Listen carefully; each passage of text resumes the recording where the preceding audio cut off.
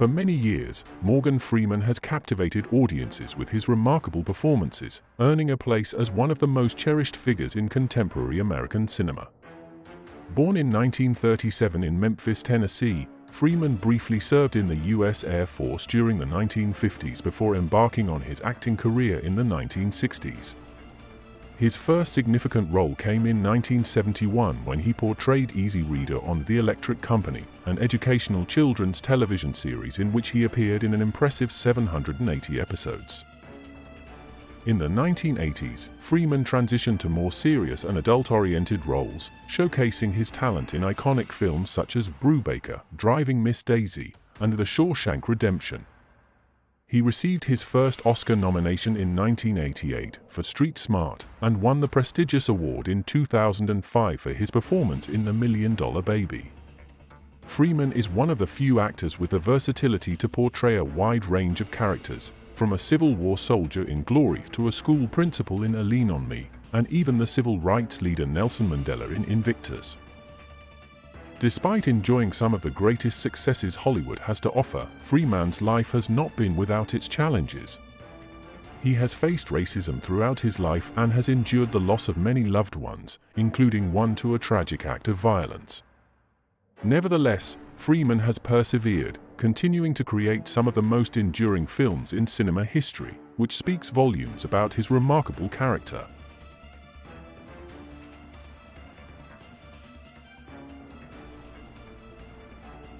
On June 1, 1937, Mamie Edna Revere Freeman and Morgan Porterfield Freeman Sr. celebrated the arrival of their son, Morgan Freeman Jr., in Memphis, Tennessee.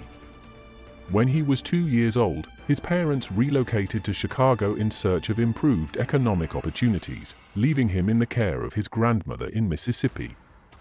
This move was motivated by the pervasive legal racism in the South at that time, which severely restricted their employment options. For the subsequent 4 years, Morgan Jr. was raised in Mississippi during an era when Jim Crow laws were still enforced. These laws included prohibitions against discussing social equality between black and white individuals, the illegality of interracial marriage, and a grossly unequal educational system.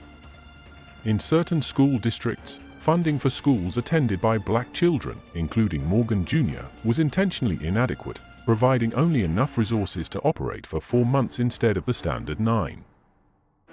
At the age of 6, Morgan Jr. attended a school in Greenwood, Mississippi, which was so poorly funded that it consisted of just one room, as noted by Gina DeAngelis in A Morgan Freeman.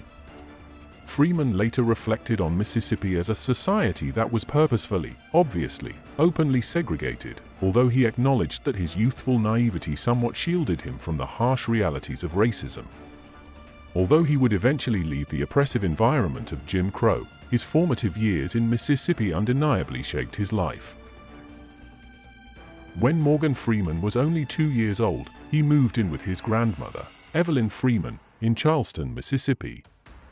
For the next 4 years, he shared his grandmother's home with his older sister, Iris Virginia Freeman.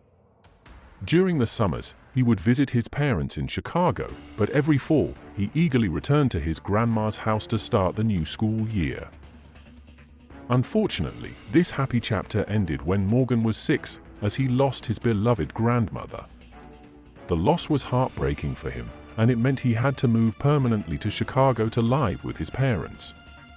Morgan found the cold Chicago winters difficult to bear, especially after the warm climate of Mississippi, and he struggled to adjust to the bustling city life that was so different from his peaceful rural upbringing in Charleston. In Chicago, Morgan's family settled in the Bronzeville neighborhood on the south side. This area had experienced significant violence just a few decades earlier during the race riots of the Red Summer of 1919 and was facing economic challenges by the time Morgan arrived in the 1940s.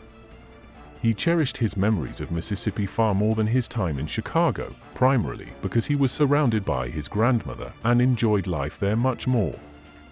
He often thought that he might have never left Mississippi if it weren't for her passing.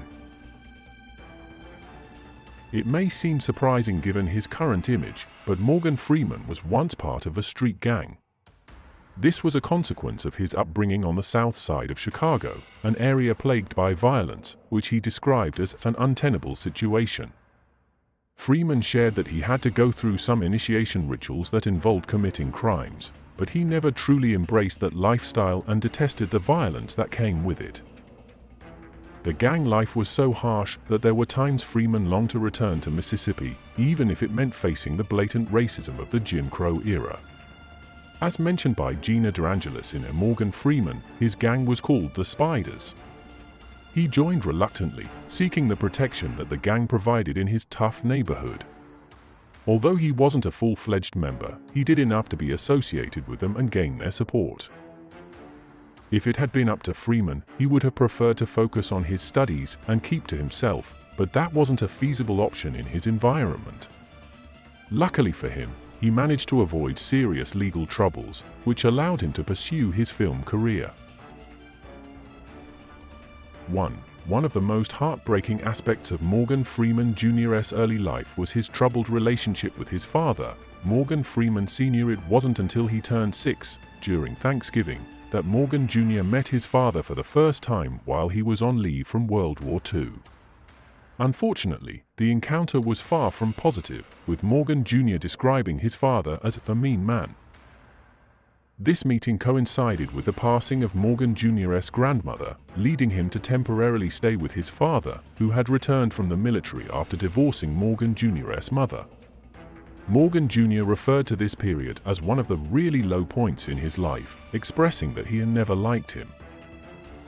The situation was so difficult that Morgan Jr. only spent 6 months living with his father before he moved back in with his mother, seeing his dad infrequently afterward.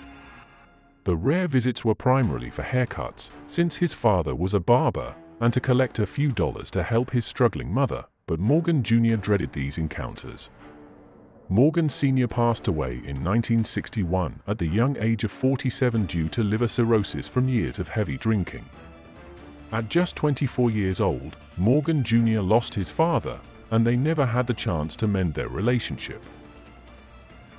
After graduating from high school, Morgan Freeman chose not to pursue his acting dreams right away.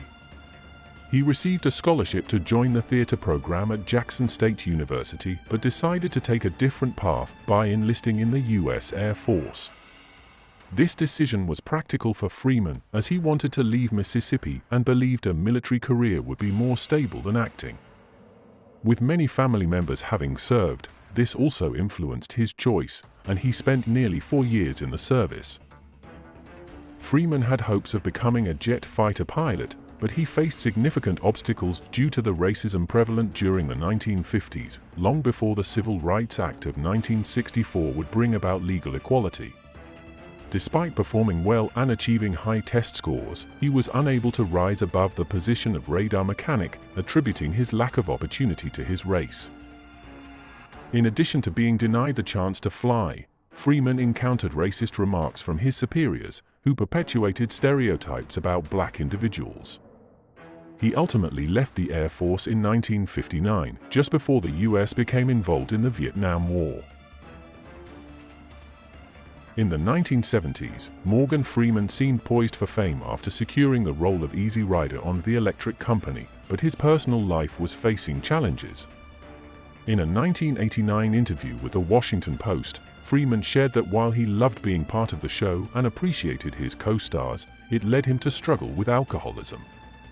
He felt frustrated by being recognized primarily as Easy Rider rather than as the talented actor Morgan Freeman. His drinking escalated from casual lunches to consuming alcohol at home after filming, with his choice of drinks shifting from martinis to scotch and whiskey. At one point, he was consuming several quarts of whiskey weekly, leading to blackouts. This heavy drinking not only took a toll on his health, but also strained his marriage, which ultimately ended in divorce in 1979. He managed to quit drinking in the mid-1970s, just before The Electric Company concluded. As his career progressed, Freeman drew from his experiences with alcoholism when portraying a substance use counselor in the 1988 film Clean and Sober. He has since turned to marijuana, which has helped him maintain his acting career. On August 3, 2008, Morgan Freeman faced one of the most challenging moments of his life when he was involved in a serious car accident in Charleston, Mississippi. At the age of 71, he was rushed to the hospital with injuries that included a broken arm and elbow. Fortunately, he survived the crash, which saw his vehicle roll multiple times into a ditch. The aftermath of the accident brought additional complications for Freeman, as the passenger in his car, DeMaurice Meyer, filed a lawsuit against him. The two reached a settlement out of court in 2009, but the specifics of the agreement were never disclosed to the public. Sadly, the crash left Freeman with a chronic condition in his right hand known as fibromyalgia. This painful disorder is not well understood and currently has no cure, according to the National Institute of Health. In a 2012 interview with Esquire, Freeman candidly shared his experience with the condition, describing the pain as excruciating and radiating up and down the arm. For many parents, the thought of losing a child to a tragic accident is their worst nightmare. Unfortunately, Morgan Freeman faced this heart-wrenching reality when his step-granddaughter, Deena Hines, was murdered in a brutal incident in August 2015. Deena was the step-granddaughter of Freeman through his first ex-wife, Jeanette Bradshaw, who was her grandmother before Freeman's marriage. It was during his second marriage to Myrna Colley-Lee that Deena came to live with them, as her mother, Deena, was reportedly having difficulties, and Freeman took on a significant role in her upbringing. On August 16, 2015, Deena was found with multiple stab wounds inflicted by her boyfriend, Lamar Davenport. She was declared dead later that morning at the hospital, and Davenport was taken into custody. Investigators later revealed that he was under the influence of the drug phencyclidine, or PCP, at the time of the incident. Although he was acquitted of murder, he was convicted of manslaughter and received a 20-year prison sentence. Freeman was understandably devastated by the shocking loss of Deena. In a heartfelt statement to People, he expressed his sorrow, saying, "Her star will continue to shine bright in our hearts." Deena was just 33 years old when her life was tragically cut short. She had briefly pursued a career in acting, following in the footsteps of her famous step-grandfather. Morgan Freeman's experience with marriage and divorce is quite poignant, reflecting the complexities of love, commitment, and the challenges that can arise in long-term relationships. Freeman, a celebrated actor and cultural icon, has been married twice. His first marriage to Jeanette Adair Bradshaw lasted for over 12 years, from 1967 to 1979, and produced a daughter, Deena. The couple faced the typical struggles that many couples encounter, but ultimately, they decided to part ways, highlighting the reality that not all relationships withstand the test of time. Freeman's second marriage to Myrna Colley-Lee began in 1984 and lasted until their separation in 2007, followed by a divorce finalized in 2010. This relationship was marked by both love and challenges, including the pressures of Freeman's rising fame and the complexities of blending families. The couple had no children together, but they shared a deep bond that was evident in their years together. However, as with many marriages, they faced difficulties that led to their eventual split. Freeman's reflections on his marriages reveal a man who has experienced both the joys and sorrows of love. He has spoken about the importance of communication and understanding in relationships, emphasizing that even the strongest bonds can be tested. His journey through marriage and divorce serves as a reminder that love is often accompanied by challenges, and that personal growth can emerge from the pain of separation. In interviews, Freeman has expressed a sense of gratitude for the lessons learned through his relationships, acknowledging that each experience has shaped him into the person he is today. His story resonates with many who have navigated the complexities of love and loss, making his experiences not just personal, but universally relatable. Ultimately, Morgan Freeman's journey through marriage and divorce is a poignant testament to the intricacies of human relationships, illustrating that even in the face of heartache, there is always an opportunity for growth and understanding. Morgan Freeman, the acclaimed actor and filmmaker, has remained active in various projects and endeavors. As of my last update in October 2023, he has continued to work in film and television, often taking on roles that showcase his distinctive voice and commanding presence. Freeman has also been involved in documentary projects, lending his narration skills to various educational and nature-themed programs. In addition to his acting career, Freeman has been known for his philanthropic efforts and advocacy work, particularly in areas related to education, the arts, and social justice. He has often spoken out on important issues and has used his platform to raise awareness about various causes. Freeman has also been involved in the production side of the industry, working on projects that align with his interests and values. His passion for storytelling and commitment to quality filmmaking continue to drive his career. For the most current updates on Morgan Freeman's activities, including any new film releases or public appearances, it would be best to check recent news articles or his official social media channels.